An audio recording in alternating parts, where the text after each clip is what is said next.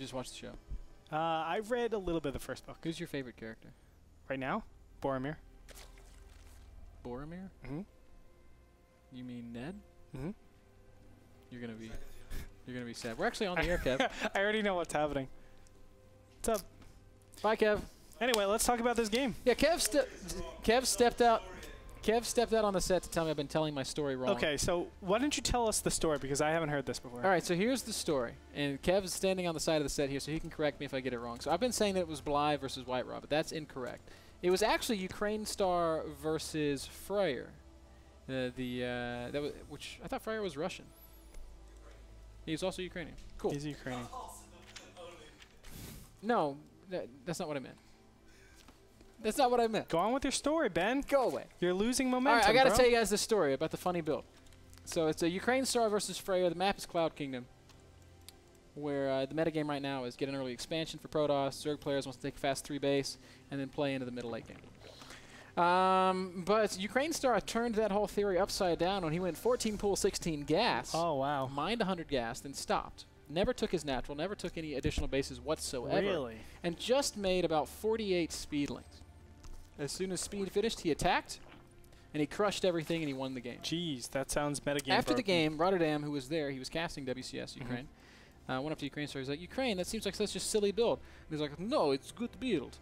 Only way to counter this build is with double wall, double gateway, double forge, double pylon, double cannon, double zealot. And if you don't have those things, you die. Dang. I feel like that was not as good as the last time I told the story. No, it's just good. Moral of the story, guys. Never stop innovating. Yeah. That's what we do here at the North American Star League. That is what we do at the North American Star League. We are innovate. always looking to be as good as possible. Better. Send us your feedback, in fact. Twitter.com/Greetorp, Twitter.com/MrBitterTV, and Twitter.com/LiquidRat. That being said, Minigun is going for the very standard fast expansion, going for the gateway slightly before the cannon. This would be a really good time for the Ukraine Star build. I'm not familiar with that. It's where you go 14 pool, 16 gas. Oh. Get speed. How do you defend that? The only way to defend it is if you have a double wall. Double gateway, double forge, double cannon, and double zealot. Double zealot, too? Yeah. Oh, wow. To plug the choke. Okay. Wow, that's really interesting. And with this building placement, I think that cannon, or the pylon actually complicates it. You couldn't do double, double. Now, so how many Zerglings would you get in that situation? About 48 speedlings. 48. Interesting. Very interesting. It's a good build. Can you do that after getting a natural in a third base? No. No. Only if you go one base. Okay. Thank you very much. Minigun is going to scout the third base of ViBe. Now, ViBe has got some fantastic ZVP. Of course, he doesn't do silly builds like the one we were joking about, because he plays some of the best standard ZVP in the book, and he often plays these roach-centric styles where he just capitalizes on his excellent mechanics. ViBe is a very fast player. We can see him right now cruising at about 290 APM, peaking up even higher than that, over 400 for a second. Minigun, also pretty quick, but not nearly as quick as ViBe. One thing I love about ViBe style is, again, it is theoretically correct, but it is like the Stefano style. And I love seeing that in works, because it's those little things that you have, the Overlord, the Overlord placement, just watching the forge, seeing when that goes up, having all the right indicators available to you, so you can actually make the right decisions. So when do I actually get my gas? Well, that's dependent on if my opponent gets the +1 or double gas. There's a lot of different indicators, actually. How much chrono boost is being saved up? Where is the minerals and gas going to? That's the main thing. So ViBe is just on point with everything, and that's what I just absolutely love about him. It's not tricky play. It's not you know, a one-trick pony. It's overall standard. I'm going to play better than you. Speaking of tricky play, Minigun looks like he might be up to some shenanigans, dropping 4 gateways, spinning that +1. Probably going to see some sort of pressure from him, and there's that pylon going down at the top half of the map. Now it's so crucial that ViBe spots this, and he has spotted this. His reaction, oh, he's just now starting the roach run. That might be too late, Andre. I think so. And just as I say all those nice things about ViBe, he goes and kicks me in the butt. A lot of Zerglings are being not made right now. No, in fact, he's making drones. Yeah. That's crazy. And with this next big Zealot warp in, it'll be a Zealot warp in, right? I would think so. I would hope so. But it could be a Stalker warp in, but we'll see. There's a spine crawler building. Where's your warp in minigun? He's taking his time with it. Also throwing down a robo behind this. Oh my god, if he knew it, we knew. Now there's the, here come the Zealots. Spine crawler is actually going to finish, and that's going to give him a lot of strength that he didn't have previously. These Zealots are going to make short work of the Zerglings. But the spine, it does such great damage. Queen does not have energy for transfusion, unfortunately. And my goodness. Looks like roaches are going to be late to the party. Drones need to be evacuated. He's actually chasing down. Just kill the hatch, Minigun. What are you doing? Oh, man. Minigun is misplaying this so bad. Roaches pop out. He could have killed that hatchery. Yes, he could have. And now he's just going to kite with the roaches. The roaches being out, they just deliver too much damage. And look at this. ViBe being able to keep his Queen dead. Never mind. Queen micros as well as she can, but she hit the edge of the creep, and then she was like, well, there's no coming back from this. From this trip. I do want to mention really quick that ViBe wasn't prepared for this because he didn't actually make a ton of overlords. A lot of times when you're actually doing this, you make like 4, 5, 6 overlords just to have all that extra supply, and then you just throw down as many units as possible. He didn't do that, meaning he didn't expect something like this. Oh man, ViBe has been microing his heart out here, and his minerals have peaked as a result of that. But he has managed to clean all of this up with, frankly, minimal losses. Ask me how many workers Minigun killed. How many workers did Minigun kill? Just one worker. One worker? Is that right? One worker and a spine crawler. That doesn't. So kind of 2 workers, but. Let's look at the units lost tab. It looks like Minigun has lost more. So income tab is showing actually Minigun behind in observers, in harvesters. He's now behind in expansions, and he hasn't done anything with his initial pressure. So he's behind in tech as well because of that. He's even in observers though. He hasn't built one yet. That's true. He's gonna be going for some immortal play. He's getting that warp prism. So Minigun's saying, "All right, let's do this." Dropping 4 cannons at the front of his natural. He's gonna be all in with this. So Minigun. All or nothing at this point. ViBe right now making a lot of roaches. Now, roaches can be the answer to this, but you need good engagements. You've got to engage in an open space where you can surround. And if Mini does this correctly, I think he could. I think he could make something happen here. Yeah, I think you hit it on the nail. The engagement is the #1 thing to how to kill some sort of push like this.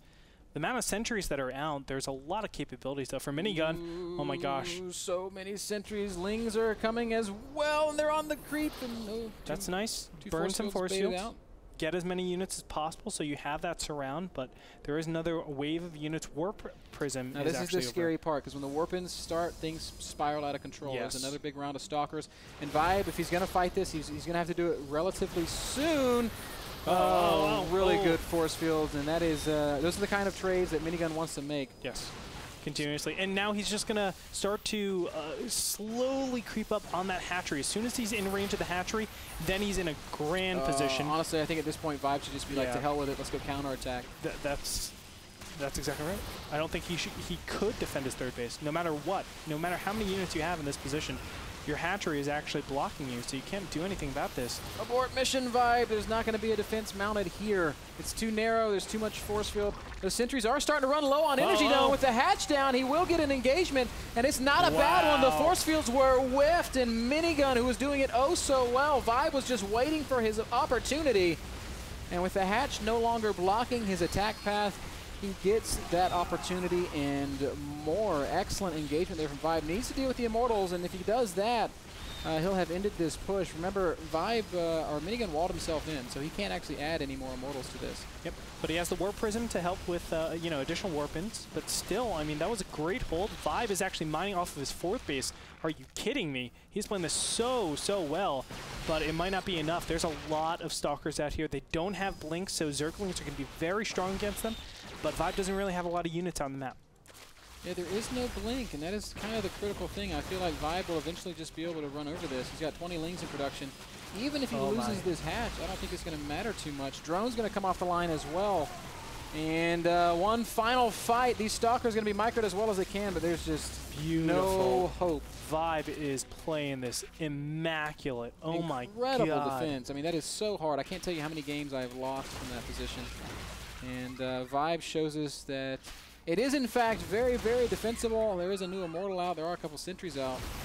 Not a good place to attack up a ramp, but once he verifies that there is no third over here, ViBe's going to know for sure that he is super far ahead.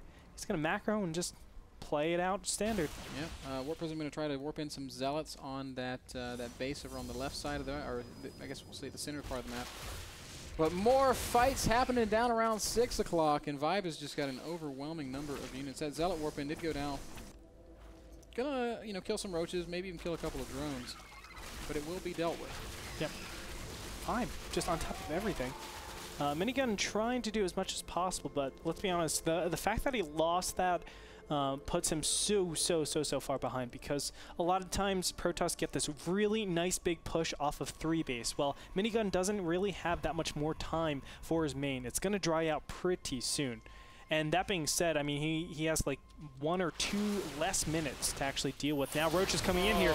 Oh, he let so many in, and the sentries are going to be targeted down now.